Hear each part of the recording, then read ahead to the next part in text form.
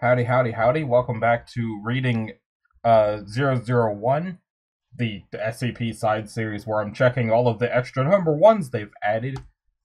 Last night, as of when I'm recording this, I was going through making folders to prepare for everything so that I have an easier time keeping track of where I left off at. For when there's large gaps in, sorry about the crinkling. When there's large gaps in time of recording. And I found out that when you order these chronologically, they actually have Roman numerals separating them, which I assume means that these stories go together in groups. I'm also pretty sure that there's some of these I already read from before they had a chronological order. Either way, it looks like this next one we're going to do, codename Wrong, the Consensus, is in a bracket with Ouroboros, a record, and Past and Future. And Past and Future is the one we just did. So this time we're going to be checking out Wrong Proposal. And it doesn't look like it has multiple entries, so even better. But it's also pretty long. So the crinkling noise is that I'm grabbing a cough drop so that my throat doesn't give out while I'm reading this. Notice from the Foundation Records and Information Security Administration, which I believe is just NISA. Biannual security update. Item number randomization has been initiated. Until security detail or update is complete, all files are locked. For emergency updates, it's RISA, not NISA. Please access the Emergency Data Archival System, EDAS. Maria Jones, Director, RISA. Ziggy, turn off the fan.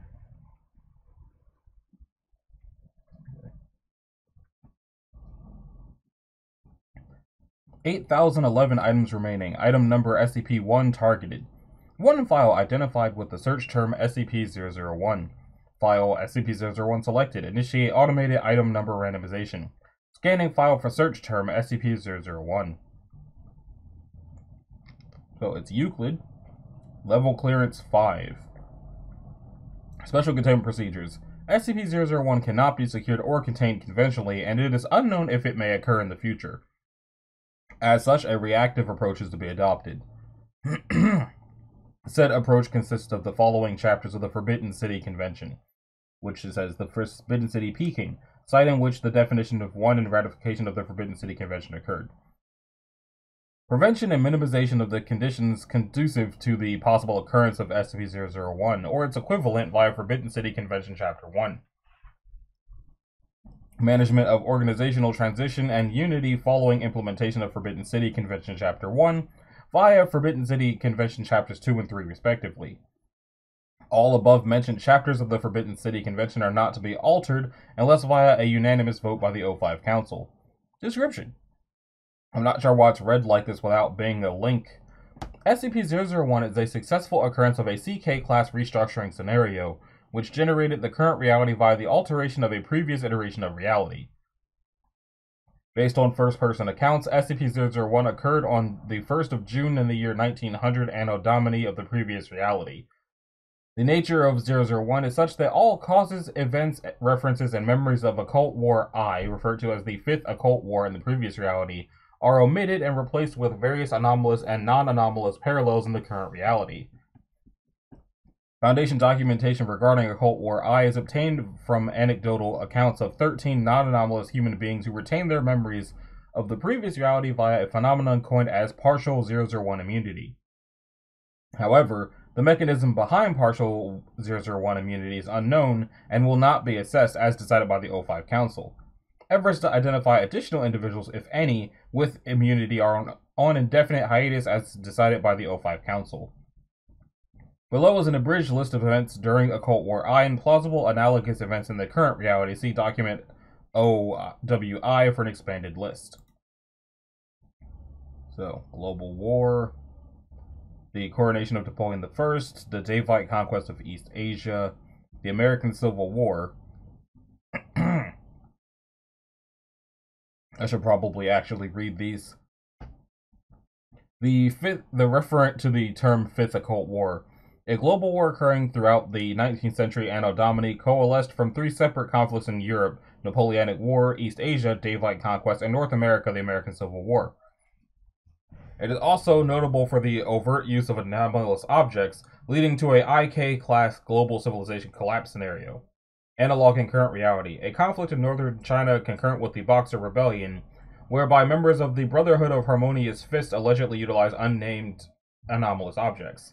Although usage of the objects was minuscule, the O5 Council lobbied for the term Fifth Occult War to be the official referent among organizations with awareness of anomalous phenomena, and it was officially acknowledged by the Global Occult Coalition during the Foundation GOC Summit of 1953. The coronation of Napoleon I. After his coronation, Emperor Napoleon declared Neo-Gnosticism to be the state religion of France and Europa to be its patron deity. Napoleon was crowned Emperor of the French in a ceremony presided by Pope Pius VII. No indication of Neo-Gnosticism or Europa worship is identified throughout Napoleon's regime. SCP-2515 is the only evidence suggestive of either. The Davite conquest of East Asia. Most of East Asia was invaded by a civilization of humanoids called the Davites. Conquest began from the 3 northeastern provinces of the Qing dynasty. No recorded analogous events. Records from SCP-140 maintain that the Davite civilization was destroyed by the Mongols in the 13th century Anno Domini. That being said, Davite artifacts have been found in the northern areas of the 3 northeastern provinces. American Civil War. A civil war between the United States of America and the Confederate States of America. Both factions, among others, were supplied weaponry from a group named the Factory. The war gradually spread to Mexico and Central America, following the relocation of the Confederate government. No factory involvement identified. The American Civil War did not escalate beyond the continental United States.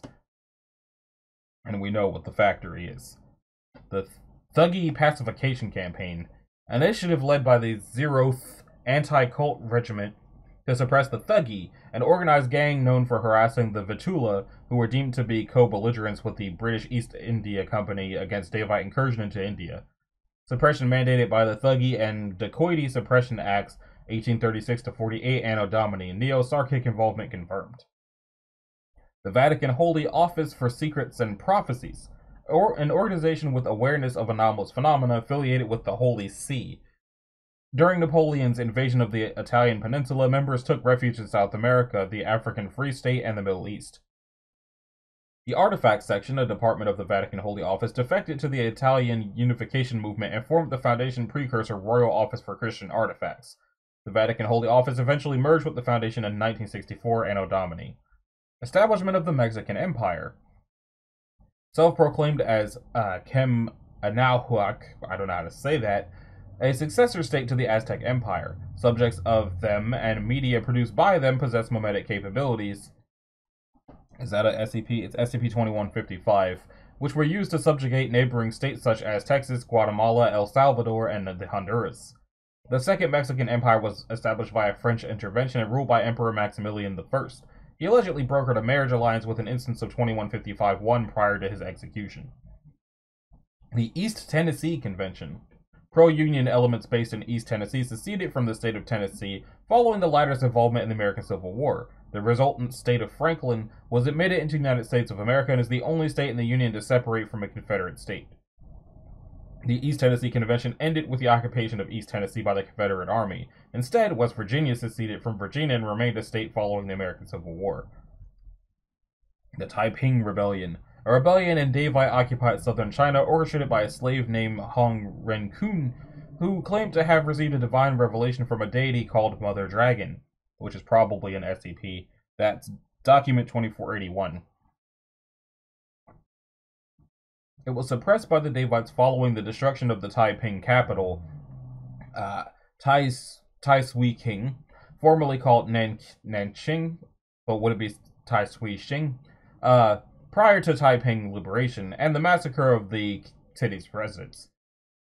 A Type S event was announced by SCP-89, which was resolved by an expeditionary force co-organized by Her Majesty's Foundation for the Secure Containment of the Paranormal and Estate Noir. Hong instead subscribed to a personal interpretation of Christianity and renamed itself Hong Shi Huan. No Sarkic involvement identified. Nonetheless, captured Taiping subjects exhibit signs of mental maladies, which seems to be something. SCP-2456. Nanqing was temporarily renamed Qianqing while controlled by the Taiping rebels. And the Tumed Massacre. I don't think I pronounced that right. Systemic slaughter of about 150,000 ethnic Mongols in Davite-occupied Mongolia by a Davite thrall. Reports indicate that said thrall possessed two bladed weapons and possesses unspecified regenerative abilities. The corpses of rebels were taken by Davite forces for unknown purposes, and that thrall was SP-76. The Jindan Dao's incident similarly involved a massacre of about 150,000 ethnic Mongols, although it was caused by the Chinese secret society Jindan Dao. Existence of Jindan Dao in previous reality cannot be ascertained due to limited sources. Anyway, the cause and origin of SCP-001 are unknown and cannot be ascertained. It is unknown if it or its equivalent has occurred prior to its known occurrence or may ever occur in the future. Additionally, it is unknown if it represents a typical or atypical occurrence of a CK-class restructuring scenario. In the event that it or its equivalent has occurred or will occur, it is speculated that a majority, if not all, of mankind and or sapient entities will have no recollection of them or the events prior to the moment of occurrence. It cannot be ascertained if partial immunity is applicable to future occurrences of one or its equivalent. The definition of SCP-001 was finalized by the O5 Council in a 5-4-4 vote, and the Forbidden City Convention was ratified on the 7th of September in the year 1901 Anno Domini. Addendum. Excerpts from the Forbidden City Convention. It looks like one of these is... It's a group of interest. Say Wikipedia? Wikidot. Chapter 1. The Foundation. The following organizations are to be dissolved and disavowed from their respective patrons, and their personnel and resources are to undergo merger. Her Majesty's Foundation for the Secure Containment of the Paranormal Estate Noir. Czar's Seers. Kaiserliches Deutsches Profound für Paranormal... That! KDPPA. American Secure Containment Initiative. Imperial Commission on Transgressive Occurrences. Royal Office for Christian Artifacts. Special Investigations Board, Council of the Dutch East Indies. Inner Africa Expeditionary Society. The Knights of the Military Order of Borgia et Aragon, Bureau of Onmyo, Abnormality Institute, and Zeroth Anti-Cult Regiment. That still being a thing implies that it did not. In their place, a unitary organization is to be established. The mission of this unitary organization is to secure and contain various anomalous objects in order to protect mankind from said objects. The referent for this unitary organization is agreed to be the Foundation. The following alternative reference, institute, organization, and front have been proposed and rejected. The aforementioned 13 organizations from which the Foundation is formed are henceforth designated as Foundation Precursors. Chapter 2, the O5 Council, which has its own link because command dossier. The provisional executive administration of the Foundation is to consist of an executive council composed of 13 individuals, one from each Foundation Precursor. The aforementioned 13 individuals of this executive council were selected due to the following criteria: leadership position in respective Foundation Precursor, or possession of memory regarding occult war I, which I guess is like imaginary. The imaginary number I. Future members of this executive council are not required to possess both of the above mentioned qualities. The referent for this executive council is agreed to be the O5 Council. The following alternative reference, i.e. Overseers Committee, Level 5 Council, and O5 Command, have been proposed and rejected. The function of the O5 Council is to facilitate the initial transition from Foundation Precursors. Each O5 Council member is designated with a Roman numeral ranging from 1 to 13. Other organizations merged into the Foundation henceforth are to be denied representation on the O5 Council. Chapter 3, Groups of Interest. Organizations with awareness of anomalous phenomena that are not subsumed under Foundation control are hereby designated as groups of interest. The Foundation's default approach towards groups of interest is to pursue their dissolution, termination, and/or assimilation of their personnel and resources. Addendum: 05 1 through 13 succession note regarding SCP-001. File displayed is dependent on logged-in O5 account. Verifying login credentials. Administrator override. Code Howling Black Moon identified. All files displayed. Welcome, O51, to my successor. As the main editor, I don't know who these people are yet, so this could be the wrong, gender voices I'm giving, but I don't know. As the main editor of SCP-001, I've already written all that you need to know. After 001, only the 13 of us knew of it, and we each stood at the height of our respective precursor organizations. Certainly, we were fated to take command and unite as the Foundation. As you can tell from the votes, there were 2 other alternatives for SCP-001 from our debate at Peking. They were ultimately voted down, but 2 and 12 left their marks on the Foundation history. The pity that 12's limited command of the English language mustered a relatively vernacular term, as opposed to 2's and mine. Nevertheless, our initiative to speak up for the first O5 meeting will be remembered and honored in almost every SCP article ever penned down. As for the Foundation's mission, well, I hope you and your colleagues continue our work. Welcome, O52, to my successor. Santayana once said, "Those who cannot remember the past are condemned to repeat it." Now, the world as a whole cannot remember the past, but does it repeat itself? Yes, it does. During the Second World War, was there not another authoritarian dictator terrorizing Europe? And were the Chinese not massacred again? Of course, the details differ, and America kept itself together throughout that war. Maybe that civil war occurred again in your lifetime, or will occur soon. Or that scaled-down skirmish was it. That still leaves the factory, but it is elusive. The product of an anomaly should be an anomaly in itself. SCP-001 and this world are no exceptions. Piece by piece, this world is undoing and repeating itself. For every SCP not, if not minimally, in our control, the process is ongoing. Until then, there will be chaos in the system. Once I proposed that we guide the world back to its original state, but the others disagreed, in favor of establishing tyranny. Ultimately, I ceded. There's no need to fight for my views. Nothing will change the process. No action is needed except to wait, or, in short, Keter.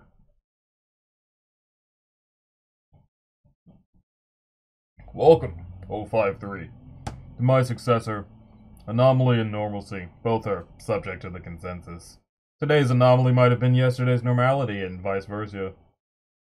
The Scandal 9 uncovered is one such example. Dryptomania is no longer anomalous when the consensus decides it no longer holds water, which is 1851EX. Apply the consensus onto 1. To the rest of the world, the occult wars do not exist. They exist only to those who know the anomalous. To those who know the anomalous, occult war I does not exist. Only 13 men imagined it to have existed, and that could have been SCP-001. However, the Council established our own consensus, and my opinion shifted to that when it was announced. More of us decided that we should establish order over all anomalous matters instead of suggesting that we might be the problem. It would only be the first of many consensuses reached, where we held influence over the world's conceptions of what is normal and what's not. Perhaps they resulted in the world you have grown up in. Thus, remember these. Consensus has value, and to be normal is to abide by the consensus. Welcome, 054, to my successor. I'm one of the few who have fought on the front lines for both Fifth Occult Wars.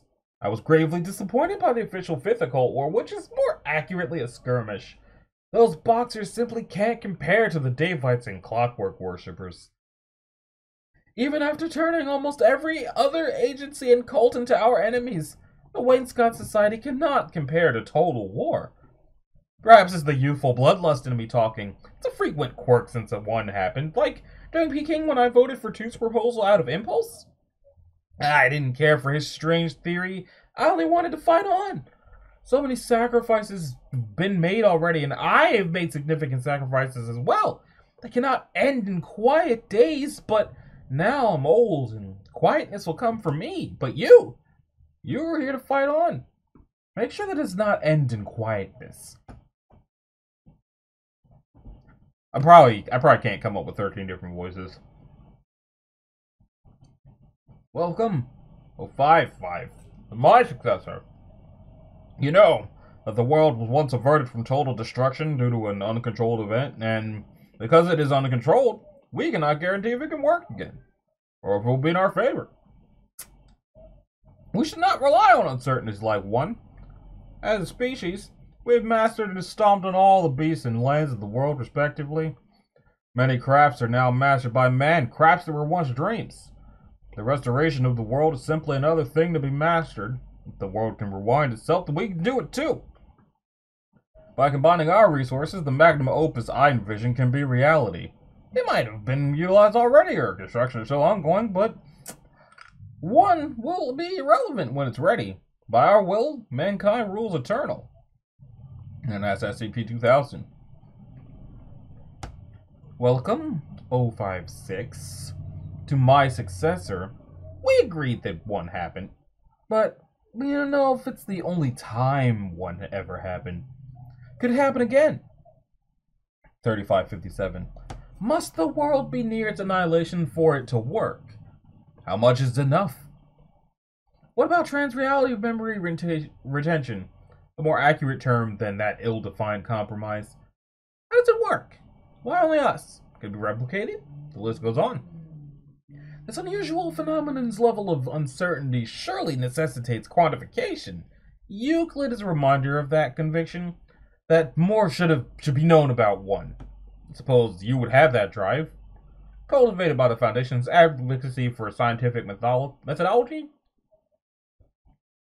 Containing and protecting cannot be the ends. Knowledge is, but the majority of the First Council was too afraid to probe and wanted to either abandon it or be preventive.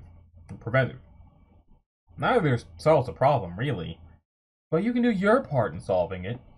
Only you can prevent forest fires, can see this and have access to however little I can find out, so let that be your starting point.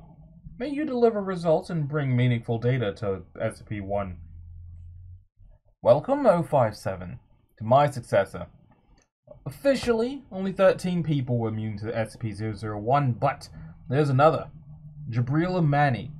He was a consultant working for the Sublime Port, and when we met when I took refuge in Constantinople due to Napoleon.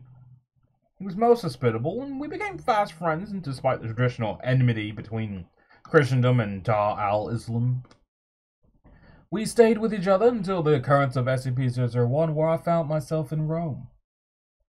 In the current world, he managed to contact me, and I knew he remembered our friendship in the lost past. Meeting him, we spoke extensively about our memories of Occult War I. I invited him to join me in an upcoming gathering in Peking with other men who remember the war, but he politely declined. Jabril would rather defend his friends and clansmen, especially when we knew that the Middle East was in chaos then. He was skeptical towards one and his affiliation, but we could not blame his suspicion and respected his wishes. We parted ways since then. While I took on the title of 057, Jabril told me that he would return to Iran to gather allies for his cause. Different hub. Just as he desired to protect his loved ones, my obligation is to the world, and I will defend it. P.S. Out of respect, I decided not to report to the Council about Jabril. I do hope that whatever organizations Jabril and the Council built in the end will not clash. We only wish to protect. Welcome, 058, to my successor. As you can infer from the votes, there were 3 choices that ultimately led to SCP-001. One's proposal was really the only option. Those were stupid. 2 essentially demanded us to be anarchists, while 12 assumed that we're a bunch of lunatics who need an oriental drug. No, thank you to either. Most of us have been collecting anomalous objects to begin with, so the Foundation is not much different from at least half of its precursors. As for the other half, well, the groups of interest will have everyone on the same page.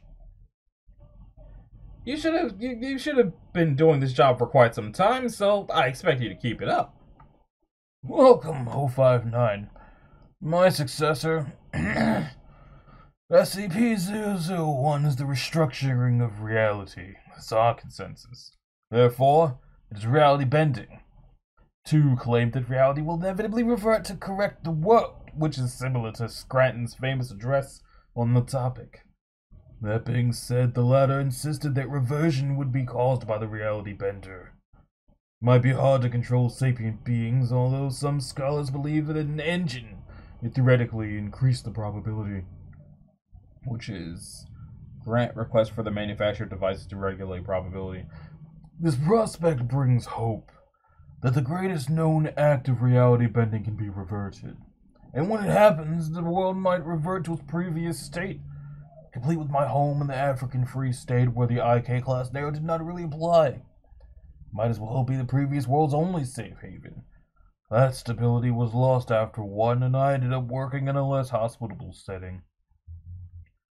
Even though I was not favorable to one's concept, the Foundation is by far a better environment. It's also a good place to figure out how to realize Scranton's ideas, or at least invest in someone who can. Despite the money and subjects I've supplied, progress has been slow, and I've come to terms that I might never regain my losses. But you can, should one ever happen again. You should continue to research in whatever way you can, because you shouldn't be like me and lose that which is yours. No one deserves that. Welcome, 0510, to my successor. There were 13 groups that started the Foundation, but not all of us stand equal. Take 12's Abnormality Institute, unendorsed by the Shing, but mine is similarly in decline. Our namesake was a witch hunter, but none of us actually met a real witch. An interest group was a more accurate description for the Borgia Knights of the late 19th century. Not for the memories I had of the occult war, I would have remained that way. When one spoke of his great scheme, I had my doubts about fighting the anomalous. Each new generation of knights is a shadow of the previous, and it shows. In Occult War I remembered my knights being annihilated by Napoleon's clockwork soldiers. They were, and are, not ready for an occult war, or any fight against demons or sorcerers. To submit to one's proposal would have meant gruesome deaths for them again. As their Grandmaster, I would not send them to their deaths. When the vote was not in my favor, I briefly considered to not oblige to the terms of the merger. That thought perished when I heard 8's proposal to foster the unity of our newly dubbed Foundation, and after that, I decided that my knights should at least die meaningfully against monsters rather than as a sacrifice. All of us die eventually. Make it meaningful for those you hold responsibility over. P.S. All things considered, the resources from the other precursors did ensure that the last generation of knights will be better than the previous batch. Welcome, 0511, to my successor. Congratulations for your service to the Foundation. I imagine that you have to climb the hierarchy to reach this position, unlike I, who was granted the position by virtue of being first. Your virtue must be astounding. Unlike mine, during the Occult War Kyoto fell to the Davites. Okay, so that's, I guess, a Japanese person. Emperor Komei and most of the council were killed. The shogun and his agents only fled to Izo. I was among the few to have left Kyoto alive, but only because I feared for my life. I ultimately regretted my choices and shame overtook me. Not even death liberated me. At least Emperor Komei passed away in a less violent manner in this new world. This brought me to my vote at Peking. That we were hallucinating and the amnestics will cure us. Actually, I only want to forget, but the consensus was reached and I'm not allowed to forget. One insisted that we were fated to work together and no one else shall stand alongside us in this council. At least it was tolerable knowing that there were others like me. 3, 7, and 13 were very positive influences. My successor, I know not your colleagues in the O5 Council of your time, but they shall be your sworn allies. Remember that. 12. What is that? That's be 3000. To my successor, I'm sure you've heard of amnestics, and I'm sure that it has been improved over the years, but the origins of amnestics as a whole is one of the many secrets of the Foundation. I will explain it. Amnestics was originally a secret of the Meng clan of alchemists. I married one of the clan's women to claim the right to make it. Originally, I wanted to cure myself of a series of disturbing visions which we now recognize as memories of Occult War I. Before I could prepare the concoction for myself, 11 contacted me and told me of similar visions. Soon I gained knowledge that there are more men who experienced the same vision, and they intend to meet at the capital. As a physician, it is my duty to see to everyone's recovery, and I attempted to convince them that it will be safe if we take no unnecessary action. Most of them disagree with my views, so they insisted on a democratic vote as per the ways of the West. Needless to say, my views were rejected, but not amnestics. Bob concluded that it is useful, for it can revert memory, vaguely similar to SCP-001. Thus, amnestics stopped being a cure for the illness I had proposed, but to cure the common folk of any knowledge of the abnormal. Unfortunately, Matriarch Meng did not approve of the foreigner's theft of her clan's secrets, and the Meng clan was one of the earliest groups of interest we faced. Their fate was as the Boxers were, although a junior or two might have escaped to Hong Kong with what little they knew of the formula. And that's SCP-484. Please be of use to the Council, but if you've earned this position, you should be of use. Welcome, 0513, to my successor. SCP-001 said that only the 13 leaders of the precursors were immune from its effects, but that was incorrect. There were only 12. One and I have known each other for decades, and I owed him a lot. Naturally, when he asked for a tiebreaker vote, I obliged. He filled me in on the Davite incursion in India to complete the deceit. When there were things I did not know of, I'd blame it on the British's unwillingness to be open with my regiment. I suppose you might be ashamed of the title by now, but if not for me, I dare say we might have 3 different foundations at war with one another. For me, it was an opportunity to be treated more seriously by the Europeans, and I took advantage of it.